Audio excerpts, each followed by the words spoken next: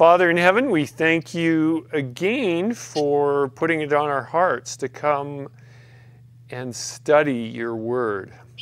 Make it first and foremost in our lives. And Father, we come to you humbly, recognizing our great need of understanding of your ways. We've been filled with the world's ways, and we recognize that it's time to unload that information. We ask, Father, that you cleanse our hearts and our minds. May your Spirit work in us to lead us and guide us into all truth. We pray in Yeshua's name. Amen. The biggest part of course, Daniel 9 was the 77s that they were going to go back and build the temple to the coming of the Messiah. So when we go back to Jeremiah, we see these promises of the coming of the Messiah. In fact, let's just jump around just a little bit, just to show you that. Those that some of you are familiar with Jeremiah, and that's wonderful. Jeremiah is actually a pretty important book for end time for different reasons. But Jeremiah talks about the coming of the Messiah, among other things. Let's go to Jeremiah chapter 23, just for an example here. Jeremiah did talk about the Messiah. Here's a very good example of that. There's lots of other places where he talks about the Messiah. Verse 5 in chapter 23. In verse 5, "Behold, the days are coming, says Jehovah, that I will raise up to David a branch of righteousness. A king shall reign and prosper and execute judgment and righteousness in the earth. In his days Judah will be saved, and Israel will dwell safely. Now this is the name by which he will be called, the Lord our righteousness." So this is a prophecy of the Messiah. And as we've been looking at, and it's really interesting how we've all come to conclusions on what the truth is. And not one of us is in the same place as far as what the truth is. And that's just the reality. So we've really got to cut each other slack, especially if we think we're going to be able to stay together as a body of believers. Because there's not two believers that believe identically on each issue. We're all coming to a realization of what the truth is, and part of God's plan is that we work together. Do you guys know what a rock tumbler is? You guys, you know what a rock? Do you guys have rock tumblers in Australia? I don't know. Yeah, I got one. I've got one. You've got one. Okay, yeah. Tell us what a rock tumbler is. You put, you find rocks, so I use it with polish and resin as well. You put some sandpaper, like polished, real fine grit in it, a little bit of water, and then you turn it on electric or batteries or whatever, and it rotates for hours and hours and polishes those rough stones up. Okay, Just how many stones do you put in there together? Well, it depends on, if they're real heavy, you can't put too many. I think you're only supposed to put like maybe about a third of what the barrel is, whatever size. You can get different barrels. So it's whatever size you have, you can put that many rocks in. So that's what the body of Yeshua is. We're living stones. We're told we're living stones. And we've been put in close contact with each other. And lo and behold, we're grinding off the rough edges of each other. Now, I can only imagine that those stones inside that tumbler, if they had feelings, they'd probably be getting hurt now and again. I don't know. What do you think? Yeah. So the idea is when we are in close contact, and when I believe what God has done, He's called us to assemble together, to be close to each other, to grind those rough edges off each other. And that isn't in the terms of roughness, but it's in love. And so he's brought us together. And what happens in a body, and I've seen this, it's happened in our fellowships over the years at different times, different places, is that somebody will bring something to the front, and just because everyone doesn't buy into it, then they have to leave because, okay, you guys have just said, no, I don't believe that. And if you don't believe that, then you're a heretic and that. God's word tells us in Hebrews, don't forsake the assembly of yourselves together, especially as you see the day approaching. And, you know, it's just so important that we work together to help each other get to the other side. This is what we lose sight of. Our proximity of each other sometimes is a little uncomfortable, but we're there to help each other get to the other side. I'm convinced that it's all going to be worth it once we get there. But anyways, how did I get there from where we were talking about the Messiah? I guess the Messiah is the glue that holds us together, a proper understanding of the Messiah. So in Jeremiah was shown clearly the Messiah would come, but he wasn't shown when he would come. Now this is the issue, and I'm just gonna sort of ramble here for a minute because we're seeing all kinds of ideas out there in the Messianic world. People are reading a lot of Jeremiah, a lot of Isaiah, a lot of Ezekiel, and they're applying those prophecies to today. Now, there are some aspects of it, but when you lift entire passages out, like almost entire chapters out, and remove it from its context and make it say something that it's not saying, it's leading people down paths that we don't understand where they will lead. The reality of it is Satan uses Scripture to lead people to destruction. Imagine that. God has allowed Satan to do that. If we don't have the Spirit that inspired the prophets helping us through this, we're not going to make it. There's nobody that's smart enough, and this is a point that I'm really coming to grips with. There is no one in the world that's smart enough to figure out these prophecies. And this is one of the reasons why I wanted to look at Jeremiah 25, because Jeremiah 25 is a classic example of how God has given prophecy. The main point of Jeremiah 25, let's go there. The main point, and we're just going to sum this up because we want to carry these thoughts forward into where we're going to go here. And we were going to go into Jeremiah 29, but then I got reading some other things in Jeremiah, and I thought, wow, there is so much in Jeremiah that we really need to be able to see clearly, because that helps us in the time of the end when people are claiming that these prophecies are being fulfilled.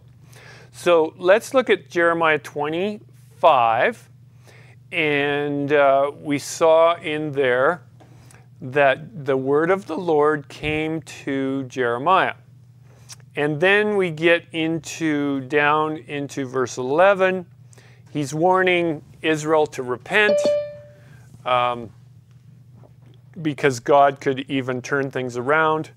And then he says in verse 11, "And this whole land shall be a desolation and an astonishment, and these nations shall serve the king of Babylon 70 years. Then it will come to pass when the 70 years are completed," verse 12, "that I will punish the king of Babylon and that nation, the land of the Chaldeans, for their iniquity." says the Lord, and I will make it a perpetual desolation. So here we have the 70-year prophecy.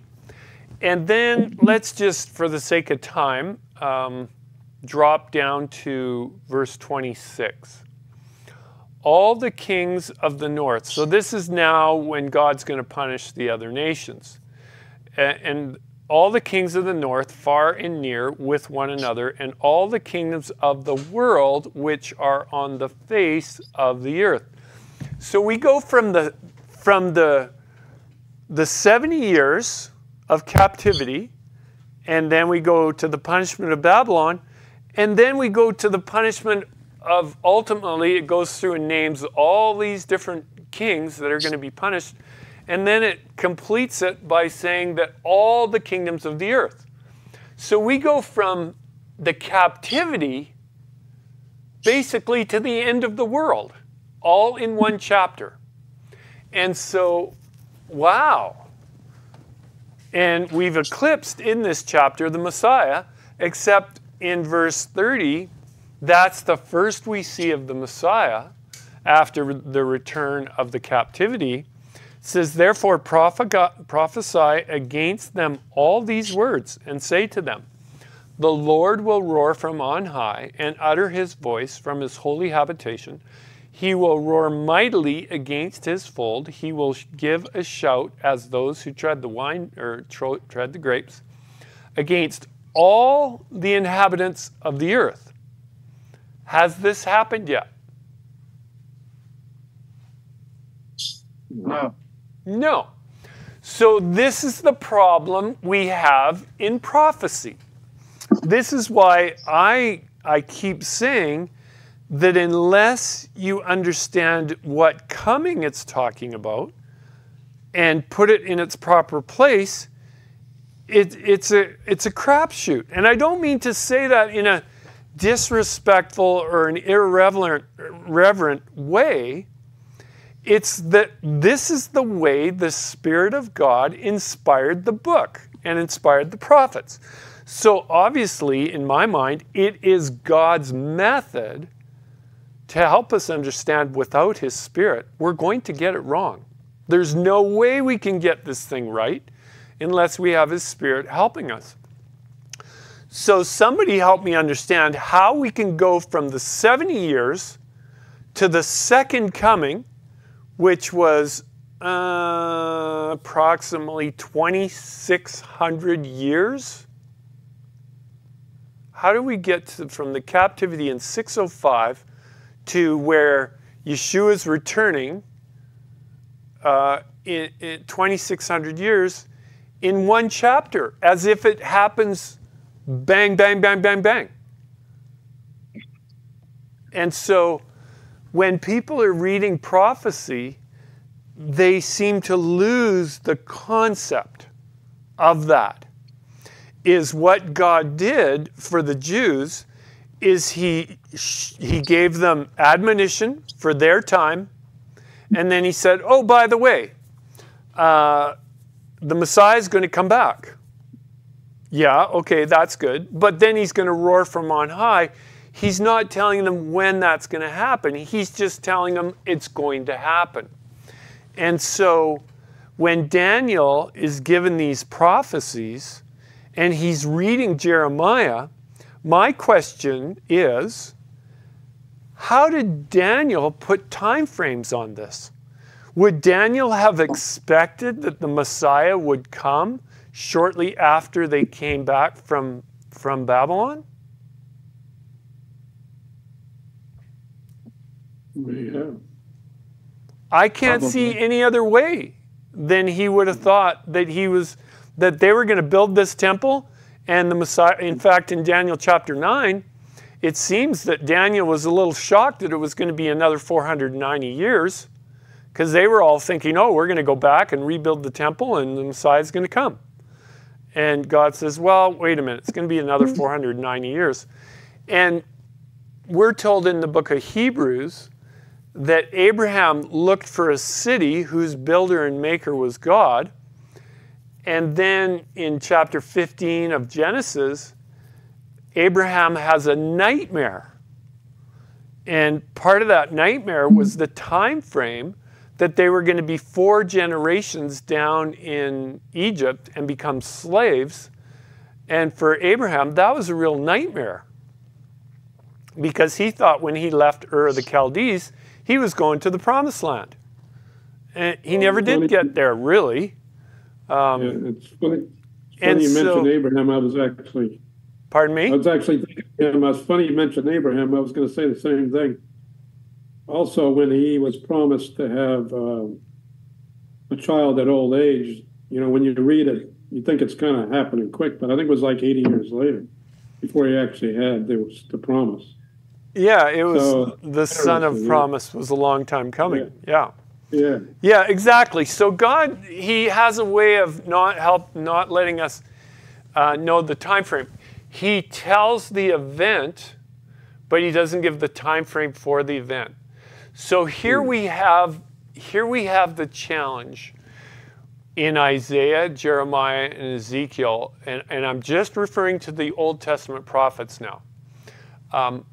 God gave the promises that Jerusalem would be the headquarters of worship, that people would dwell safely forever, and he uses the word forever, no more. They'll turn their swords into pruning shears and all the rest of it. And so people are thinking that those prophecies are being fulfilled. But we know, according to the rest of the story, and this is where if we don't see the rest of the story, we get confused as to what God has gone before. But we know the final battle is not, and it's called the Battle of Armageddon,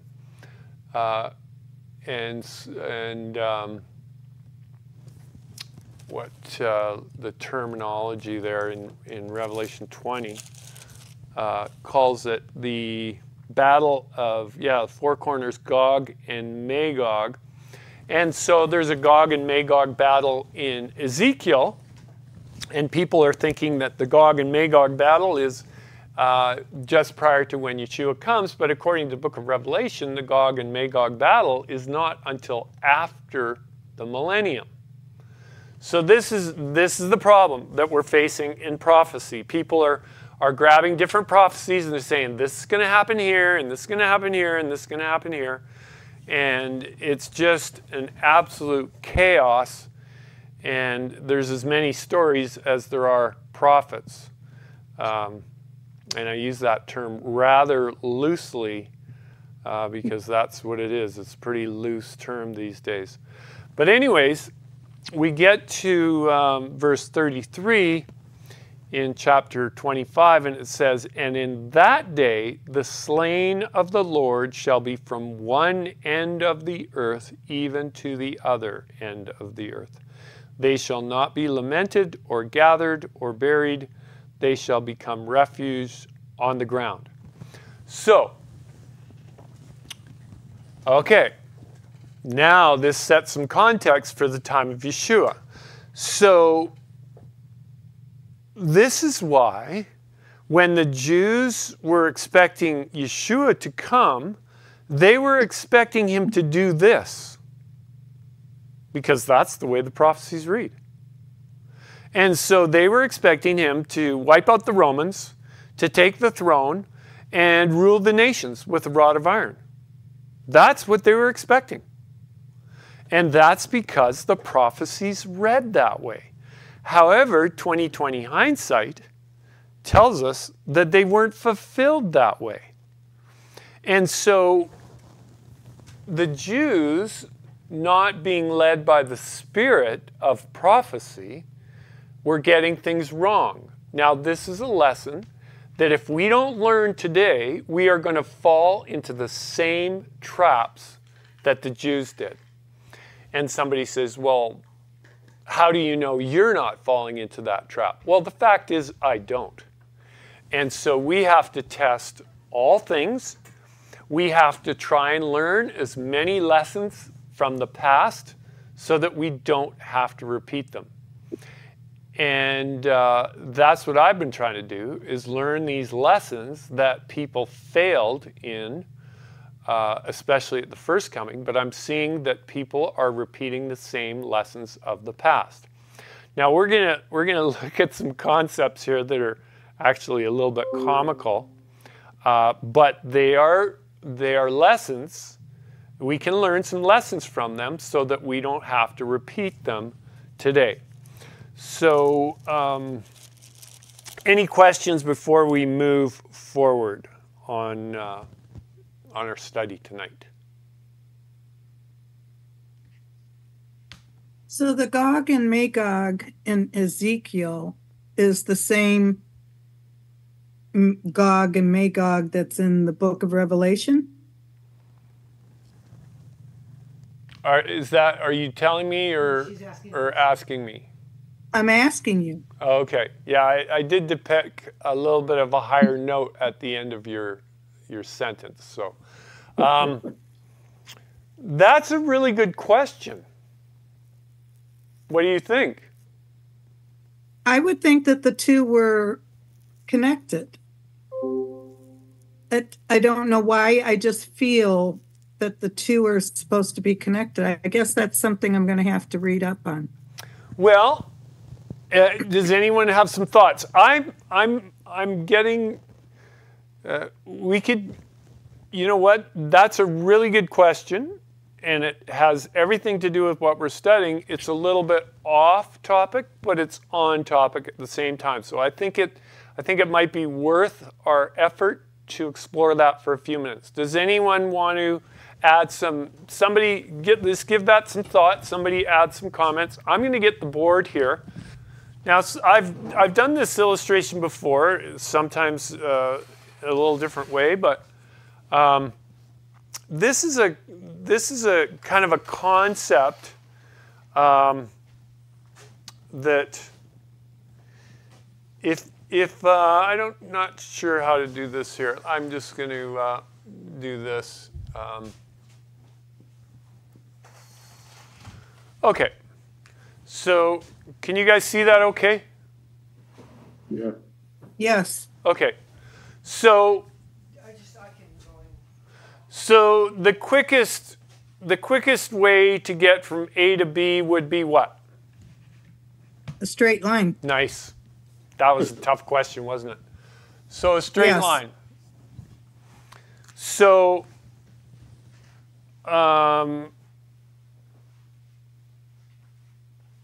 do you think that you could change a decision that you made in your life and get to A to B quicker? Have you made bad decisions? Let me say this. Let me ask that question. Have you made a bad decision that has sort of led you around a couple turns that maybe it would have been nicer if you didn't have to make? You could have got somewhere quicker. I think everybody has. Sure. Absolutely. Sure. So even in our spiritual walk, that's the way it works.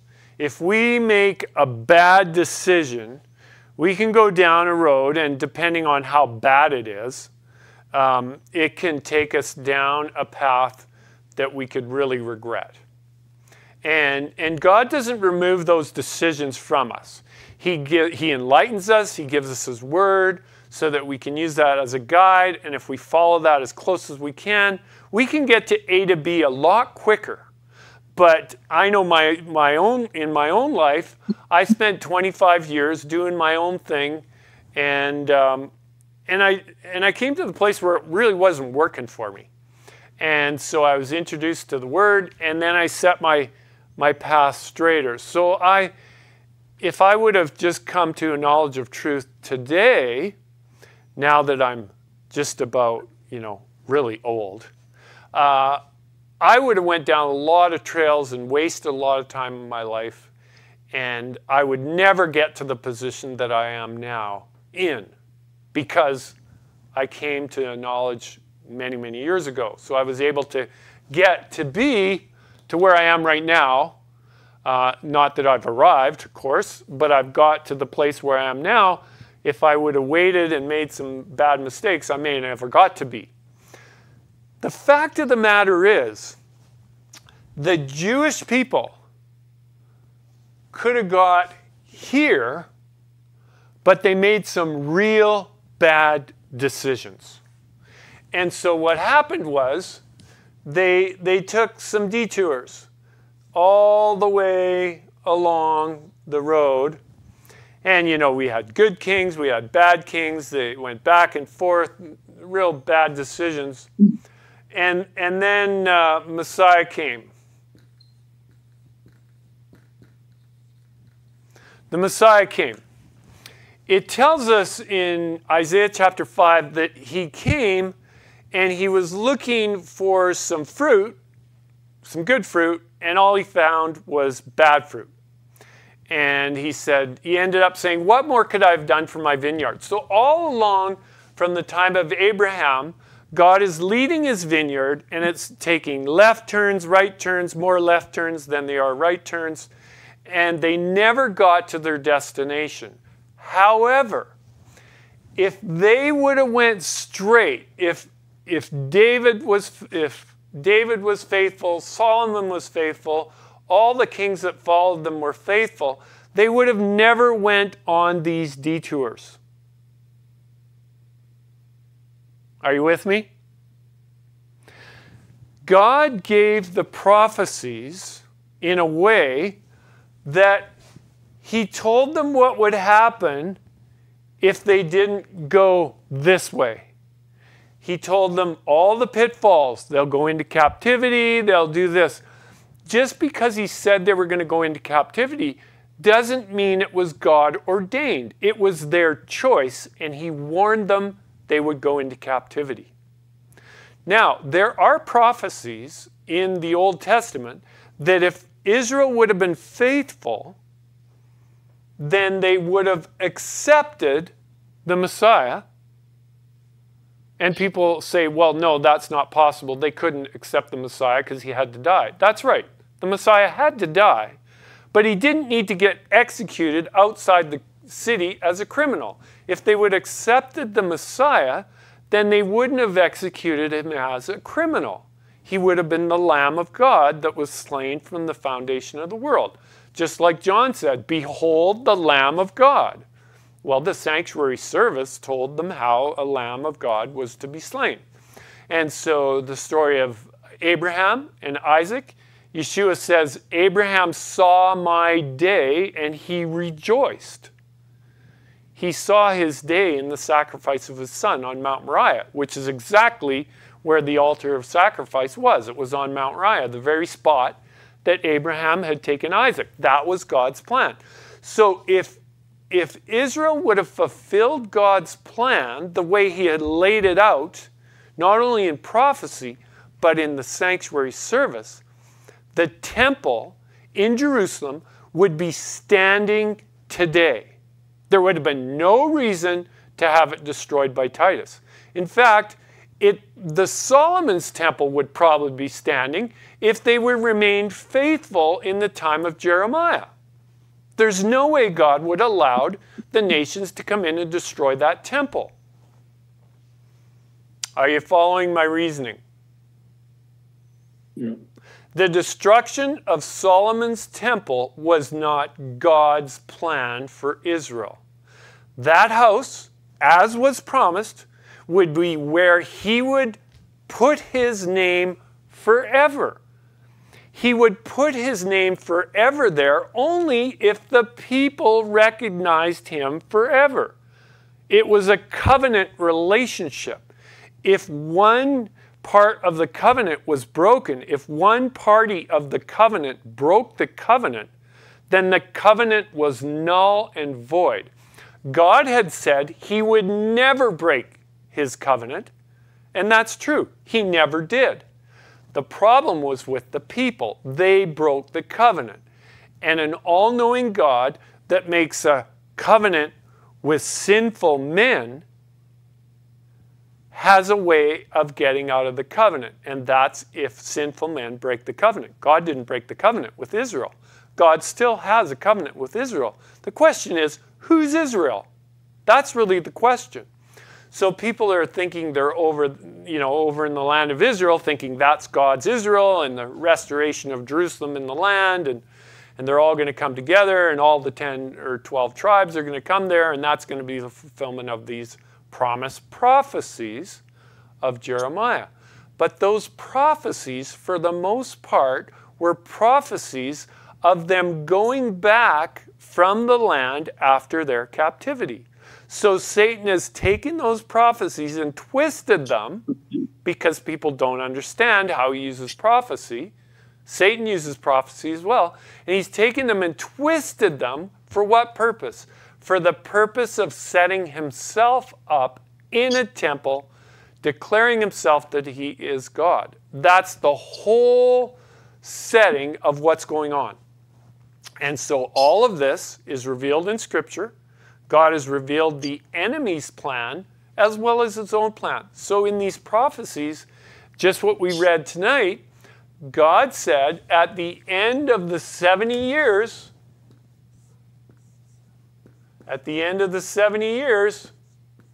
you're going to return to the land. And then you just keep reading within the same prophecy, and lo and behold, we run smack into the second coming. How does that work? How does that work? Well, let's explore this concept for a second. John the Baptist, when John the Baptist was preaching, he was reading these prophecies. And he was thinking that Yeshua was going to cleanse his threshing floor and burn it with unquenchable fire. That's the words of John. And so John was under the same impression that the Messiah would come and he would set up the kingdom here on earth. Well, lo and behold, that's what people are preaching today. He's coming back to set up his kingdom, because that's the way the prophecies read. However, when we get to the book of Revelation, we see a completely different picture.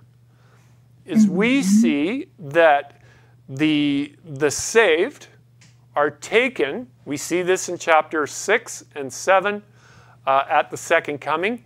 There's a resurrection there, and he takes them to the heavenly Jerusalem, where they spend 1,000 years, and then they come back here on earth. So all the promises that God said, the forever things, anytime you can read a forever thing, there will be peace forever, and the nations, will come in, and my house will be a house of prayer for all nations. This is not going to be fulfilled until the end of the millennium. And the reason is because of the rejection of the Messiah. Had they accepted the Messiah, Jerusalem, the temple, Solomon's temple, had they not gone into captivity, would still be there today, and it would be a house of prayer for all nations. We would see all nations flooding into Jerusalem. Now, when the Messiah shows up, when he shows up and dies as the Lamb of God, as specified in the sanctuary service, and when he's resurrected, this would take the interest of the whole world. And so things would have been completely different. However, there would always be, and this is where I'm going to answer your question, there would always be a final battle against evil. And that's the Gog and Magog battle. So back in Ezekiel, if you actually compare the Gog and Magog battle in Ezekiel, it appears to me that that would be the way it would finish up had they accepted the Messiah. But because they didn't accept the Messiah, there's still going to be a final battle with evil. But it's not going to happen until after the millennium. This is the same thing we see. We see exactly the same picture in Zechariah chapter 14. There are some similarities of Zechariah chapter 14 in the book of Revelation in chapter 20 and 21. Some very close parallels. However, they're just a little bit different. One of the things we see in Ezekiel, where you get to, I think it's the last chapter in Ezekiel, where it talks about the names on the gates of Jerusalem, it's different than the names on the gates of Jerusalem, the heavenly Jerusalem that comes down in the book of Revelation. So my question is why? Well, that's because we don't have Dan. So had Dan not gone his own way, he's not on the names of the New Jerusalem, of the gates of the New Jerusalem. And that's because there was a prophecy back in chapter 48, I believe, of Genesis, where Dan it says would judge his people, and he would bite at the rider's heels. So, and that's not a good thing. We're told not to judge. Dan was judging his own people, and yeah, the name means God is judge, actually. But Dan took that upon himself, and he was biting at the heels of the riders that were in front of him, which is, in my understanding, that would be kind of like backbiting. And so he never ended up on the gates of the New Jerusalem. And I think that's significant. So, anyways, the answer to my question, are there going to be two Gog and Magog wars? So if Ezekiel chapter 38 and 39, where the Gog and Magog war is that the same as the Revelation? I would say no, but the point of them would be the same. If Israel had gone from A to B directly or more directly, then Ezekiel is how it would have been played out. The temple of Ezekiel should have been built, actually. That prophecy of the temple in Ezekiel was given to Ezekiel while he was in captivity. That was the temple they were supposed to build when they came back from the captivity. However, when those that saw the old temple, they wept because it was not anything compared to Solomon's temple. But the Ezekiel temple would have outshone even Solomon's temple, but they didn't build it. And so it's interesting that Solomon's temple was blessed by God having fire come down on it, but we don't see that story with the Zerubbabel temple that was the second temple that was built. So Israel really didn't fulfill God's plan the way he asked them to do it. And that's led to the whole plan of salvation, God working through history according to the willingness, and this to me shows the incredible patience and love of God for his creation. He works with man and allows him to really create his own destiny. And our lives would be a lot better if we followed him. But he's worked with us, he's worked with human beings all through history to get them from A to B, even though they have taken him on detours all the way along. He could have went from A to B, no problem there, but he follows them through history to try and get them all the time to turn around and come back to get onto his plan, to end up at his destination. And so, yeah, that's a long-winded answer to your question, but as I'm looking at these prophecies, I'm seeing things in them. And Malachi chapter 3 is a classic example of another prophecy. Malachi chapter 3 talks about when the Messiah would come, there would be a voice, a messenger of the covenant, and then it says let me just get it. I don't want to misquote this because this is pretty kind of important part. Just grab your Bibles for a moment. I've shared this before, but it kind of pertains to what we're talking about as well. I've asked people, where do you put this prophecy? And it really confuses people because they really don't know where. And the best answer I've got, which is completely the wrong answer, but the best answer I got, I'll share it with you. So in Malachi chapter 3, here's a prophecy. Behold, I send my messenger, and he will prepare the way before me. So this is the same thing in Isaiah where it talks about the messenger. This is talking about John the Baptist. And that's the messenger. He will prepare the way before me. And the Lord whom you seek will suddenly come to his temple.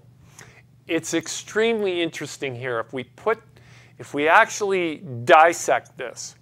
So John the Baptist is preaching in the wilderness, saying, prepare the way of the Lord, make its path straight. He's doing all this stuff that he's supposed to do.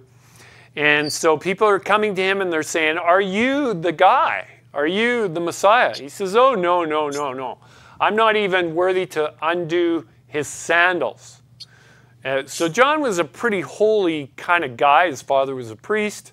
He's out there preaching righteousness, telling people to repent because the Messiah is on his way. And then it says here, the Lord will suddenly, the Lord whom you seek will suddenly come to his temple.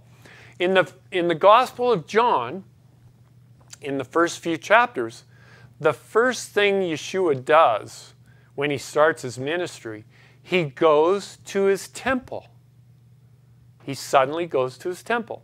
Well, what does he do in his temple? He cleanses it. He cleanses it at the beginning of his ministry as a fulfillment of this prophecy. But they never accepted him as the fulfillment of this prophecy. They rejected him. But here's what would have happened. So in the prophecies, God has shown what would have happened had they done what they were supposed to do. And that's what people don't quite get in the prophecies, is that God has, if you take this road, it's going to end up here. But if you take that road, it's going to end up at another place. And so God gave inside the prophecies the good way, and he also said what would happen if you didn't. So we're going to read right here what would have happened had they accepted what God had wanted to do for them. It says, and the Lord whom you seek will suddenly come to his temple, even the messenger of the covenant. This is the promised Messiah that would come from Jeremiah, Isaiah, and all these other different prophecies. Even the messenger of the covenant in whom you delight. Behold, he is coming, says Jehovah of hosts. But who can endure the day of his coming? And who can stand when he appears? For he is like a refiner's fire and a fuller's soap. Sounds like somebody that's coming to cleanse, right? He will sit as a refiner and a purifier of silver. He will purify who? Who does it say here?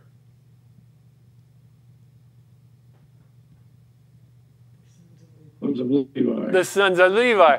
Who are the sons of Levi? Aaron's sons. They were Aaron's sons, but what was their job? They were the priests. Right, exactly. So when he came, when John the Baptist was preaching, and the Lord suddenly came to his temple, they didn't recognize him as the Lord, but he suddenly came as a fulfillment of what John was preaching in his day. He came to his temple, and he came to purify the sons of Levi. He cleansed the temple. He wasn't cleansing the temple. He was cleansing the people that were in control of the temple. He flushed them out. They all took running. They were afraid. So he was going to fulfilling this prophecy in Malachi. And it says, he will sit as a refiner, a purifier of silver. He will purify the sons of Levi and purge them, refine them as gold and silver. That's what he was doing when he took that whip and he was driving them out. He was cleansing the temple. Purge them as gold and silver, so that they may offer to Jehovah an offering of righteousness. So if it says that he was going to purify them so that they would make a righteous offering, doesn't that mean that the offerings that they were making were not righteous? Yes. Does that make sense? Yeah. Yes. Right. That's why he responsibility. came to pure them, because God was not accepting their offerings at the temple. And so this is a prophecy. So what would have happened now had they accepted? Then the offering of Judah and Jerusalem will be pleasant to Jehovah, as in the days of old, as in former years. And I will come near you for judgment, and I will be a swift witness against sorcerers, against adulterers, against perjurers, against those who exploit wage earners and widows and the fatherless, and against those who turn away an alien, because they do not fear me, says the Lord of hosts. So here we have a prophecy of John the Baptist preaching the Messiah coming, and he would cleanse the house, which he did, but they rejected his cleansing. They continued to offer offerings of unrighteousness because they didn't accept the purification. My question is, could they have accepted the purification and submitted themselves to Yeshua? Yes. Absolutely. Had they done that, the blessings that followed would have happened. But because they wouldn't accept the cleansing, the blessings in the promised prophecies were not fulfilled. And Isaiah, Jeremiah, Ezekiel are full of these kinds of prophecies. So people have a hard time discerning whether those promised prophecies are for fulfillment in today, because they weren't fulfilled back then. So I asked somebody about this prophecy, and they said, oh, that's when Yeshua is going to return. That's why we need a temple at the second coming, because Yeshua is going to purify them, and then we're going to live on earth, and we're going to offer sacrifices all through the millennium, because now we have a pure house. And I'm going, oh my, you've got to be kidding here. And so people are just, they're hopeless. They're just not seeing the concept that God mingled the everlasting promises of the eternal kingdom where peace would reign throughout all eternity, because God gave those within the other conditions of what he was going to do, i.e. the return from the captivity. So God blended the return from the captivity with the ultimate promises. And that kind of makes sense.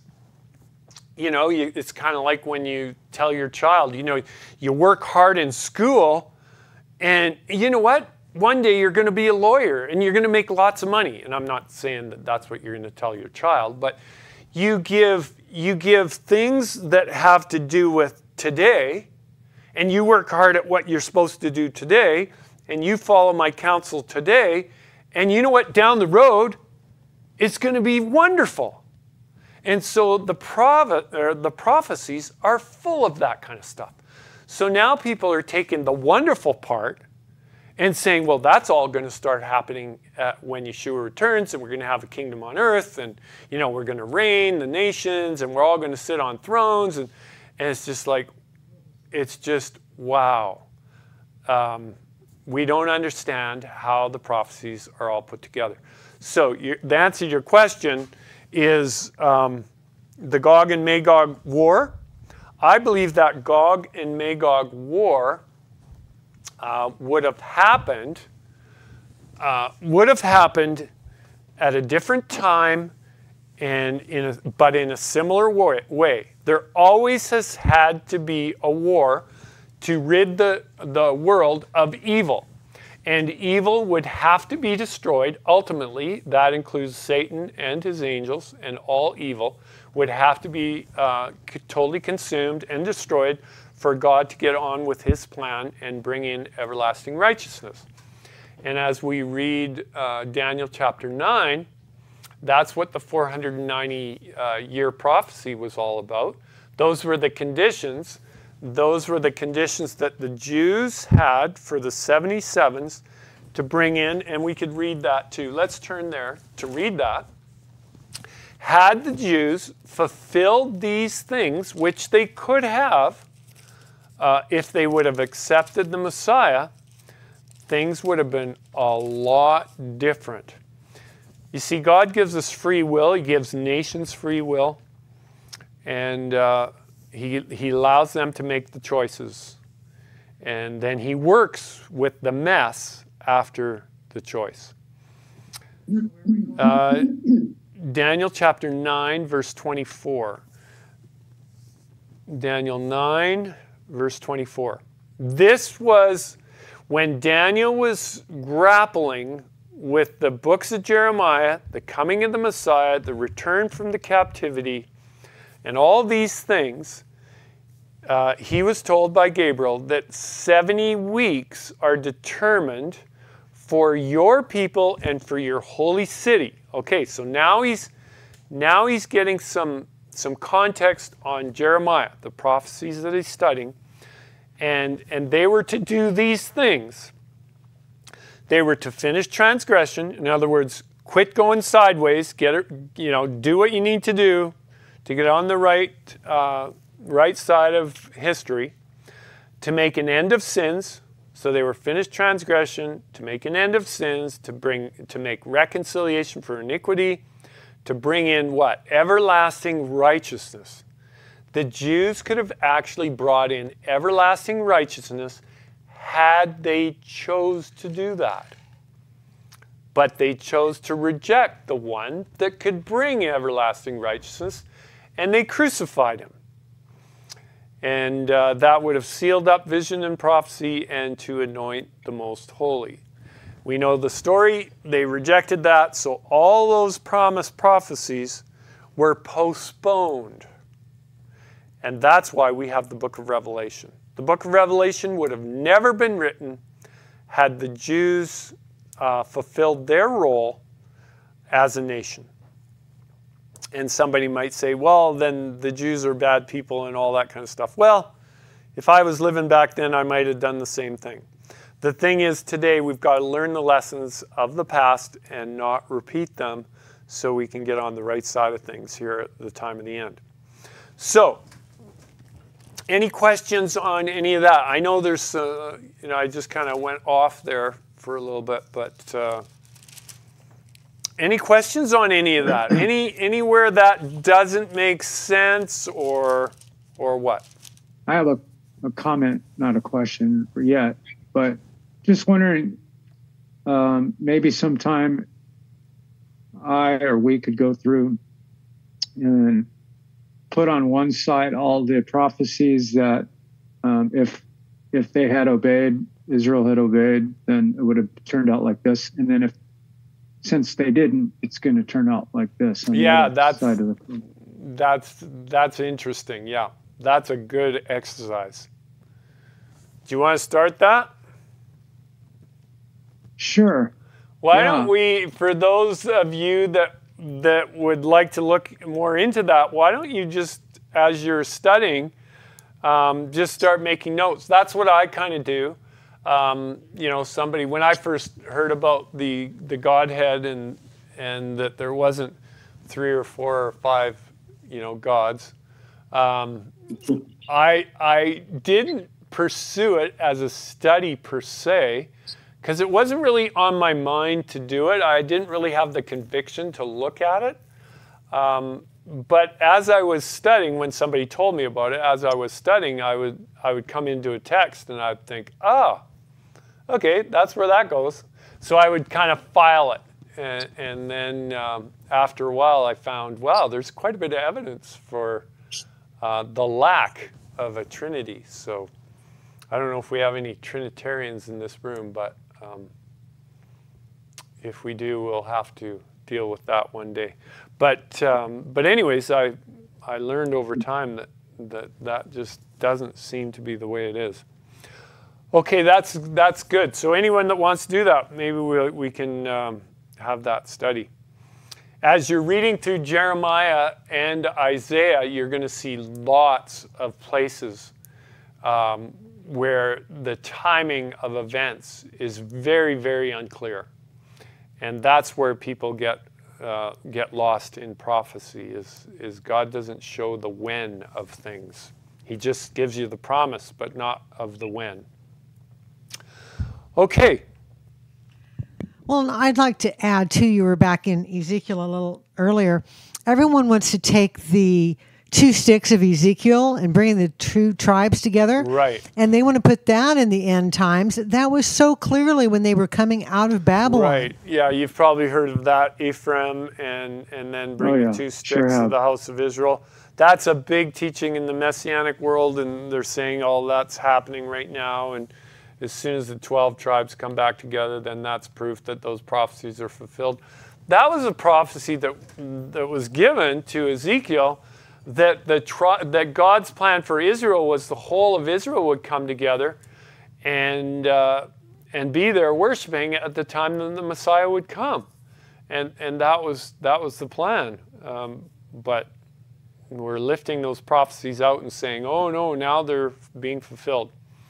And that's the plan of the enemy, is to get us to misread these prophecies. And we've got to be extremely careful when it comes, because one of the reasons why the Jews were brought to nothing, if you will, at 70 AD was because they were not reading the prophecies correctly. And the false prophets have always twisted the prophecies. So this is a lesson that we need to be so careful here in the time of the end, that we don't get lost in the lies of what these the fulfillments of prophecy.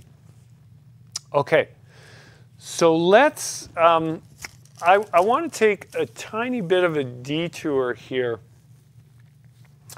because I think that we can learn some lessons here. Just before we get to Jeremiah chapter 29, which talks about the 70 years again, and it's quite interesting how it brings it out. But I want to pick up in chapter 27, because I believe there's some very good lessons for us here in chapter 27. So let's. And if there's something that jumps out at you, something that jumps out at you, let's hear it, because the Spirit may very well be sharing with you something that we all need to hear. So if you see something as we read through, and I'll make some comments as we go, things that I've noticed as we go too. So 27, Dale, I'm looking at you. You're in my top left corner of the screen. Do you want to read first 4 or 5 verses? Sure.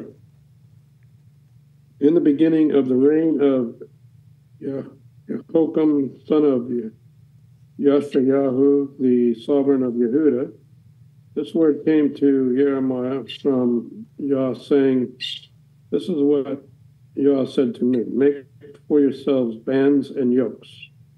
Then you shall put them on your neck, and shall send them to the sovereign of Edom, and the sovereign of Moab, and the sovereign of the Ammonites, and the sovereign of Tesor, and the sovereign of Zidon, by the hand of the messengers who come to Jerusalem to," I'm not sure what that word is, Yahoo, the sovereign of Yehuda.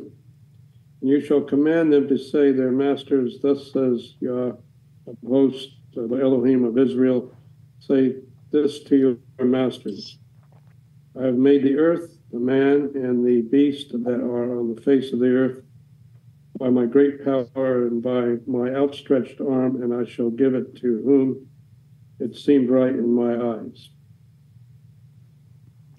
Okay, so this, I've got a date here, and some of these dates might vary just a little bit because, you know, they're doing their best they can in history.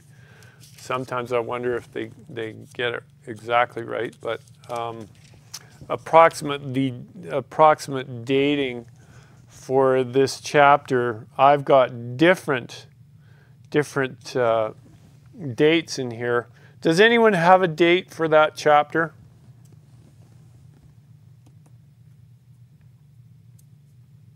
No? Okay. I've got anywhere from... What's that? I have for this chapter, it's in Jeremiah. Yeah. 27, 597 BC. Okay. So yeah, that's pretty close. Have you got that new Bible? Is that what you're using? Yes, I'm using the Thompson. Okay. Okay. Yeah, that's the dating that mine says as well. You'll find different dates, but they're all pretty close. So this is after the first captivity when Daniel was taken. So this is the word of the Lord that came to Jeremiah, and he's telling these kings to make yokes and to put them on their neck because they were going to serve the king of Babylon. So Nebuchadnezzar, when he came to Jerusalem, that wasn't the only time he was going to take control. He came back in, I believe, about 586 and actually that's when he destroyed the temple. He allowed them to have their temple in 605, and they kept operating it until, I believe it was 586. So there was still warning that Jeremiah was given. Jeremiah remained in Jerusalem, and he was still counseling those that were still in Jerusalem that weren't taken captive at the first captivity in 605. So he was telling them, you know, you guys be good boys and everything will be fine. But obviously we know what happened, and they weren't. So someone else pick up on that, and who's next? Dan. You're next on my screen. Pick it up at verse 6, if you would. And now I have given all these lands into the hand of Nebuchadnezzar, the king of Babylon, my servant, and the beasts of the field I have also given him to serve him. So all nations shall serve him and his son and his son's son until the time of his land comes. And then many nations and great kings shall make him serve them. And it shall be that the nation and kingdom which will not serve Nebuchadnezzar, the king of Babylon, and which will not put its neck under the yoke of the king of Babylon, that nation I will punish, says Yahweh, with the sword, the famine, and the pestilence, until I have consumed them by his hand. Therefore, do not listen to your prophets, your diviners, your dreamers, your soothsayers, or your sorcerers who speak to you, saying, you shall not serve the king of Babylon. For they prophesy a lie to you, to remove you far from your land, and I will drive you out, and you will perish. Okay. Anything there somebody want to discuss?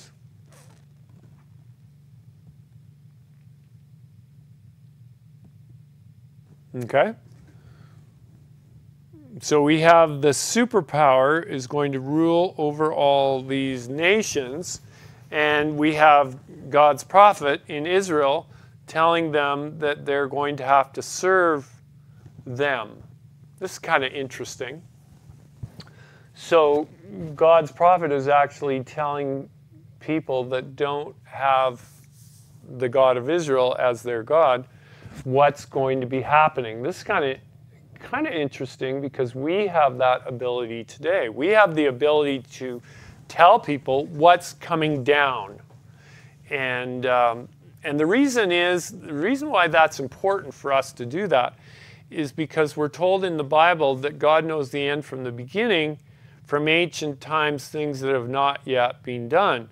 So if we're listening to what God is speaking to us today, he's revealing things that are going to happen in the future, which when people understand that we know the future, we're not like the soothsayers, we actually know what's coming. And when we share that ahead of time, and when people see that stuff come to pass, they're going to be forced to have a look. And that's kind of the purpose of prophecy, is so that when it comes to pass, people will be more apt to take notice of what God is doing and his word. So let's move on in, did you get to verse 11? We read 10 through 10. Yeah. 10, okay. So And Starting. Anthony, starting at verse 11. But okay. But the nations that bring their neck under the yoke of the king of Babylon and serve him, those will I let remain still in their own land, saith the Lord, and they shall till it and dwell therein. I spoke also to Zedekiah, king of Judah, according to all these words, saying, bring your necks under the yoke of the king of Babylon, and serve him as his people and live. Why will ye die, thou and thy people, by the sword, by the famine, and by the pestilence, as the Lord hath spoken against a nation that will not serve the king of Babylon? Therefore, hearken not unto the words of the prophets that speak unto you, saying, ye shall not serve the king of Babylon, for they prophesy a lie unto you. For I have not sent them, saith the Lord. Yet they prophesy a lie in my name, that I may drive you out, and that ye might perish, ye and the prophets that prophesy unto you. Also I speak to the priests and to all this people, saying, thus saith the Lord, hearken not to the words of the prophets that prophesy unto you, saying, behold, the vessels of the Lord's house shall now shortly be brought again from Babylon, for they prophesy a lie unto you. Hearken not unto them. Serve the king of Babylon and live. Wherefore should this city be laid waste?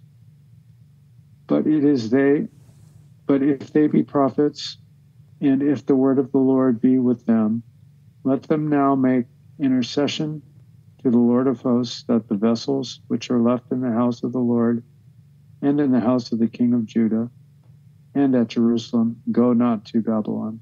Okay, let's stop there. That's good. Right. Thank you. Okay, now there are some things in there, especially in the context of what we had up on the board, that we want to take a little peek at. Anyone want to bring anything out of those verses? Did you notice anything? False prophets. Don't listen to lying prophets. Okay. Yeah, but specifically in the first verses that we were looking at is the diviners. It was in verse 19 or in verse 9. So your diviners, your dreamers, your soothsayers, and your sorcerers who speak to you, saying, you shall not serve the king of Babylon. So these are the people of the world that are saying what's going to happen. So there's two groups here. Now he moves into the people of Israel and the king of Israel, and now he's telling the priests, those that minister, that were still ministering at the temple at that time, he's telling them not to listen to their prophets. These are the prophets of the house of Israel.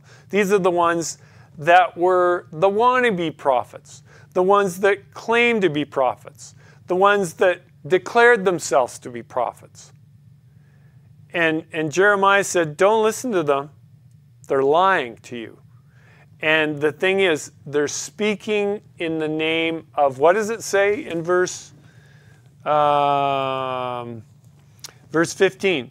For I have not sent them, saith the Lord, yet they prophesy a lie in whose name?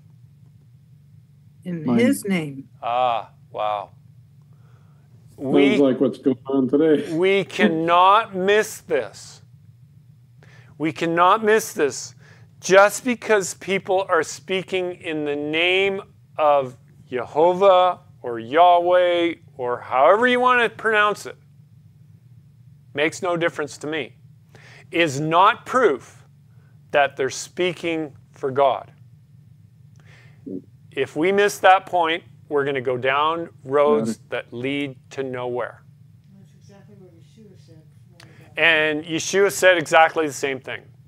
Many will come in my name, and they will lead many astray. And he talks about false prophets. The thing is, we don't learn. We think we've learned the lessons of the past and we'll never make those same mistakes. But history tells us that we continue to repeat the lessons of the past. And really the lesson that we learn from the past is that we don't learn the lessons of the past. We know that. And so we arrive at 2024 and we say, we're not as stupid as them. We would never have rejected Yeshua had we would have been there. Well, I got news for everyone. Yeah, we'd probably do exactly the same thing. Unless we learn the lessons, we will do the same thing.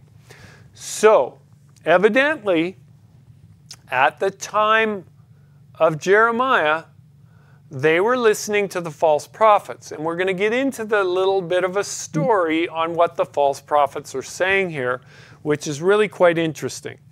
So the false prophets were in direct conflict with what Jeremiah was saying. Exactly conflict with what Jeremiah was saying. And we can expect the same thing to be going on today. So let's, where did we get to? 19, I think. Okay. So it says here, the other thing that I wanted to bring out in verse 19, or verse 18, but if they are prophets, and if the word of the Lord is with them, then let them now make intercession to the Lord of hosts, that the vessels which are left in the house of the Lord, see, the house of the Lord was still standing, in the house of the king of Judah, and at Jerusalem, do not go to Babylon. Doesn't that seem to indicate that had they obeyed, the house of the Lord would not have been destroyed? Yes. Absolutely. How different would have things been if the Temple of Solomon was standing to this day? Do you think that there would be purpose in Satan to have Solomon's temple destroyed?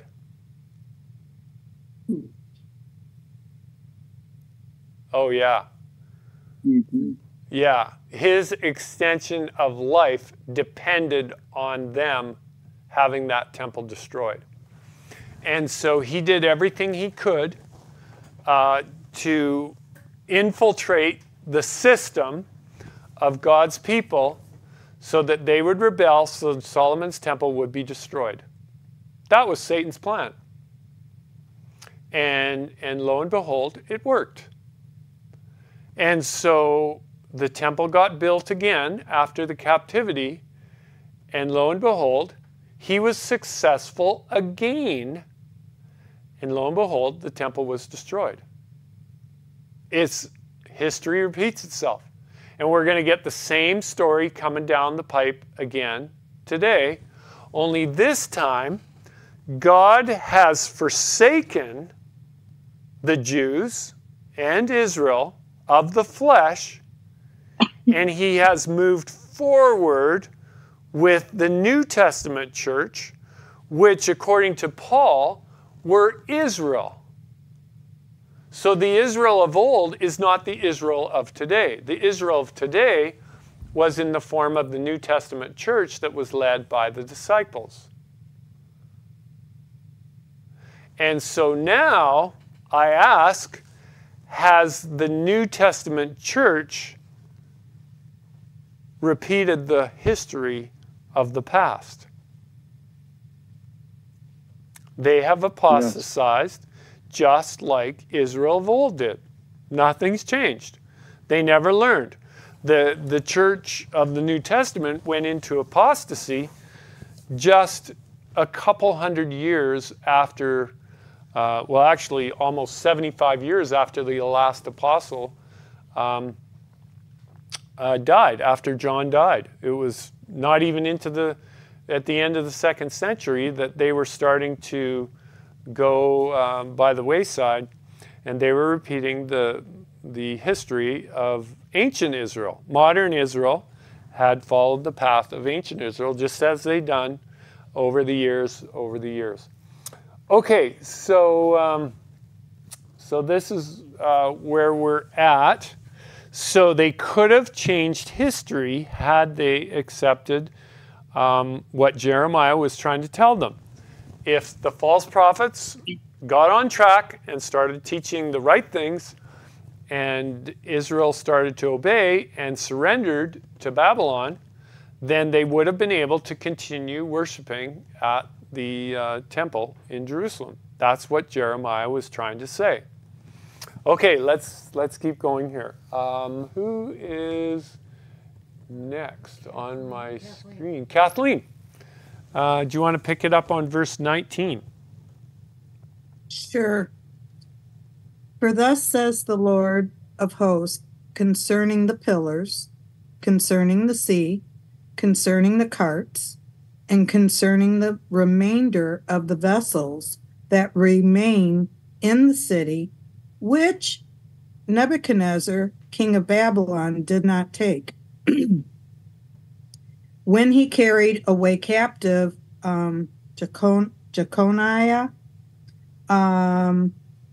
the son of Jehoiakim, king of Judah, from Jerusalem to Babylon, and all the nobles of Judah and Jerusalem. Okay, I just want to say here to qualify, and you probably know this, but I just wanted to bring this in. Jeremiah, there's a good chance Jeremiah had no idea who Daniel was. And so his name is not mentioned here, but Daniel would have known Jeremiah because Jeremiah was a prophet that preached downtown Jerusalem. So Daniel would have been fully aware of who Jeremiah was, but Jeremiah probably didn't know who Daniel was. And Daniel would have been included in that captivity that's mentioned here, and he was one of the nobles of Judah and Jerusalem. So he's included in that bunch. So that was taken at the first captivity, and then now is Jeremiah's warning them that, look, you guys still have the temple, you still have the utensils, you still have all this stuff, but it's all going to be taken if you guys don't repent. And that's really what's going on here. So go ahead, read a couple more verses. Yes. Thus says the Lord of hosts, Jehovah of Israel, concerning the vessels that remain in the house of the Lord and in the house of the king of Judah and of Jerusalem. They shall be carried to Babylon, and there they shall be until the day that I visit them, says the Lord. Then I will bring them up and restore them to this place. Right. So there's the prophecy. If they're disobedient, they won't be taken. That's what we saw in verse 18. But if they don't repent, they will be taken. So it's a choice. They had a fork in the road. What are they going to do? So now the false prophets go to work. And that's what we're going to see. So let's keep going here. Les. Okay. In chapter 28. Yes. And it happened in the same year, at the beginning of the reign of Zedekiah, king of Judah, in the 4th year and in the 5th month, that Hananiah the son of Azur, the prophet, who was from Gideon, spoke to me in the house of the Lord, in the presence of the priests and of all the people, saying, Thus speaks the Lord of hosts, the God of Israel, saying, I have spoken the yoke, for I have broken the yoke of the king of Babylon. Within 2 full years I will bring back to this place all the vessels of the Lord's house that Nebuchadnezzar, king of Babylon, took away from this place and carried to Babylon. And I will bring back to this place Jeconiah, the son of Jehoiakim, king of Judah, with all the captives of Judah who went to Babylon, says the Lord, for I will break the yoke of the king of Babylon. Okay, let's stop there. You see a problem here?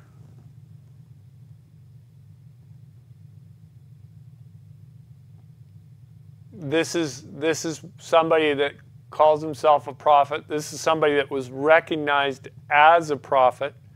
He's in direct conflict with what Jeremiah was saying. Jeremiah was saying it's going to be 70 years. This guy says within 2 full years, everything's coming back. The captives are coming back.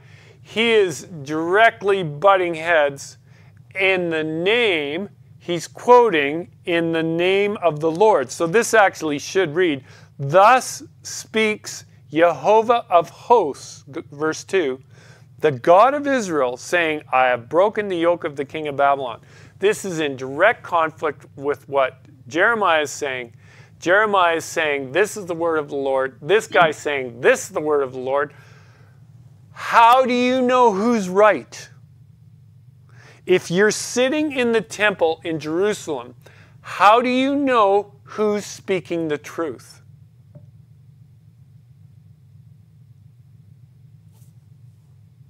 That's a good question. You have to have the spirit of prophecy. Well, that's a good answer. But here's part of the thing with it. What do you want to believe?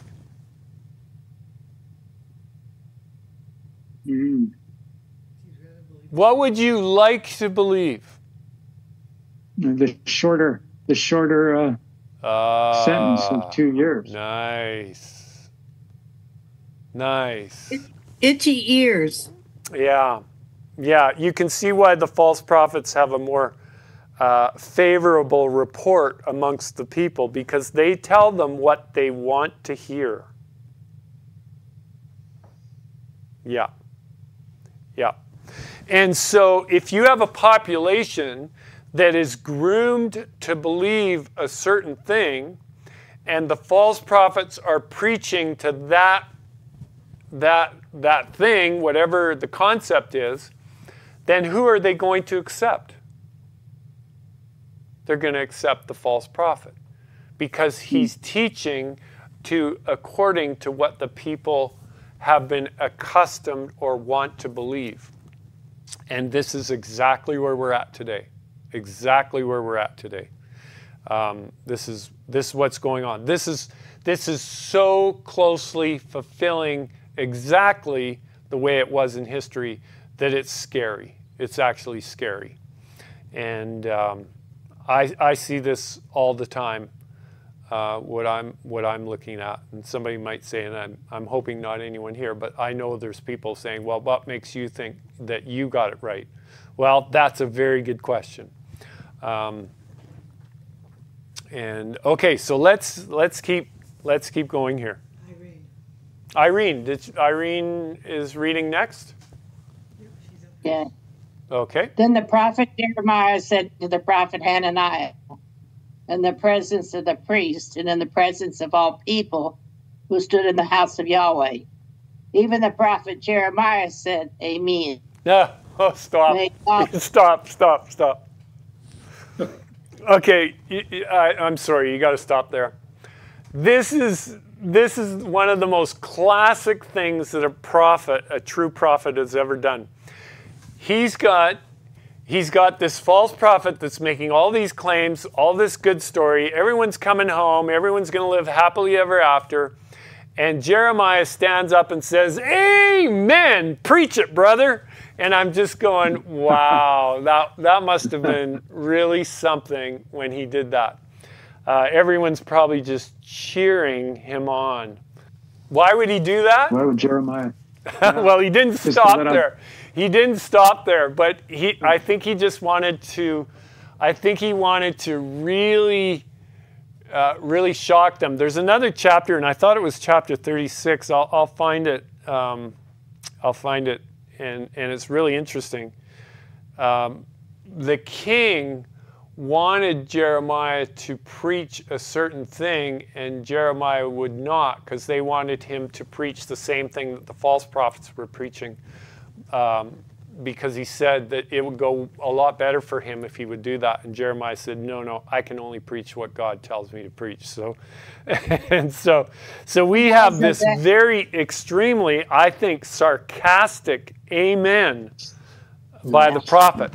And so keep reading, because what he says here is just fascinating. Jeremiah was just kind of telling him in his own way that he was a false prophet. Yeah, exactly. And he unpacks it here. So go ahead in verse 6 there. Read that. The prophet Jeremiah said again, "May Yahweh do so. May Yahweh confirm your words which you have prophesied, to bring again the vessels of the house of Yahweh and all the exiles from Babylon into this place. But hear now this word that I speak in your ears and in the ears of all the people. The prophets who have been before me and before you from time past prophesied against many lands and against great kingdoms of war and of evil and of plague.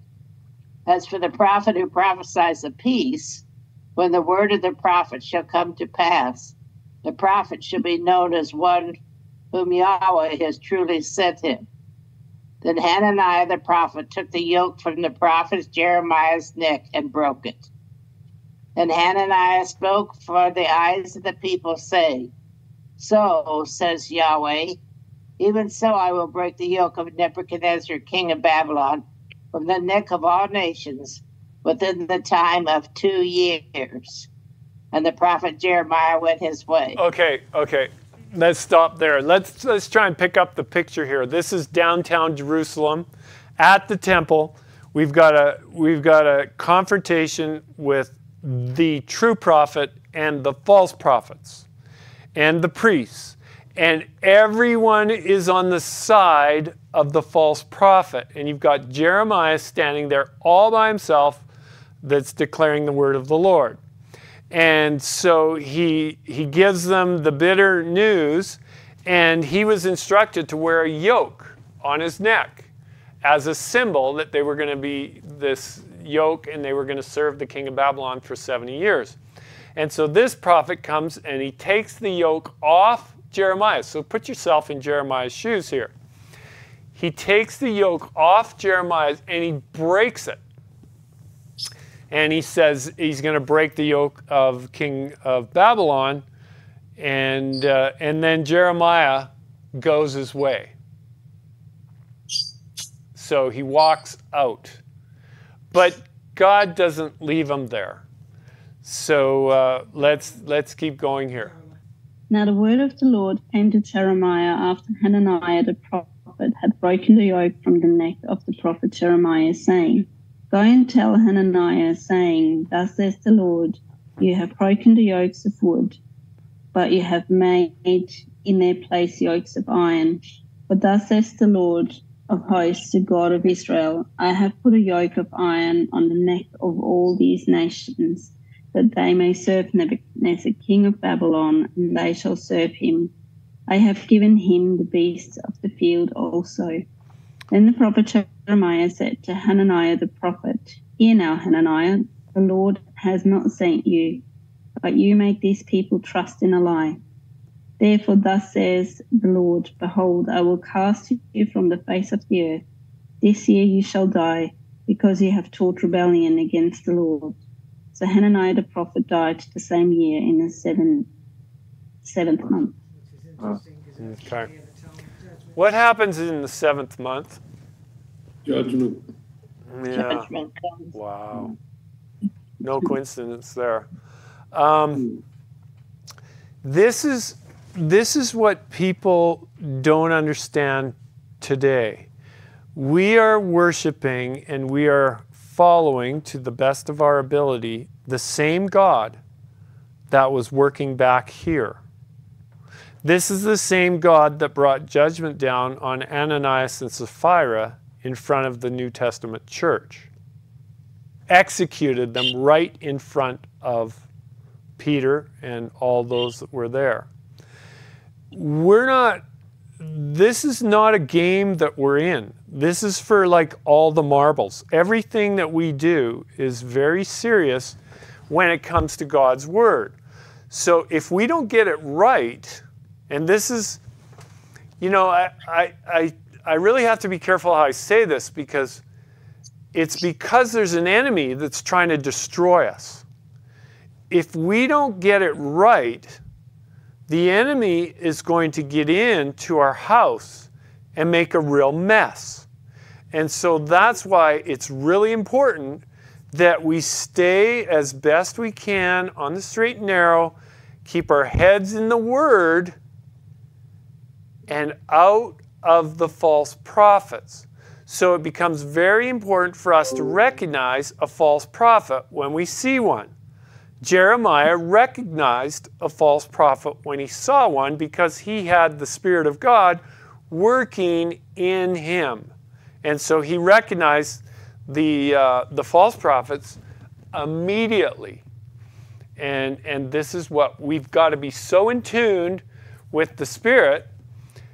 And that's the only way that we're going to recognize the people that are lying in the name of the Lord. And believe me, there are many. There are many. Okay, so... Tom, in verse 13, it says, "Go tell Ananias, saying, Yahweh, you have broken yokes of wood, but you shall make instead of them yokes of iron." I know there's a significance between the yoke of wood and yoke of iron. Yeah. But I can't get it wrapped around my head. Can you explain the wood and the iron? Well, yeah, they're made obviously of two different things. That God used a yoke of oxen to make a point. And Hananiah, the false prophet, could break those. With his human strength, he could break them. And God says, well, I'm going to give you yokes of iron, and you will not be able to break them. So it's in our human wisdom we think we can overrule what God is doing, but we will be put into circumstances where we will not be able to get out of the punishment that God will pronounce upon us if we go the wrong way. So that is relating more to the punishment that God is going to put on us? Yeah, we won't be able to get out of it. It's going to happen. Okay. Okay, any other comments before we finish up? And next week we'll be able to get into Jeremiah chapter 29. Our Heavenly Father, we just want to say thank you for tonight and letting us all come together and study your word and hear your word. And Father, we just ask that our hearts be open and that we just seek you with all our heart. We just thank you for your son, Yeshua, the salvation that he gave us. And I thank you for all our brothers and sisters that are with us tonight. And I ask your protection over us in the days and the years to come. We pray this in your holy son's name. Amen. Amen. Amen. Amen. Well, thank you everyone for joining us tonight. And we'll see you if you can join us on Sabbath and either that or next Wednesday night. Until then, have a good week.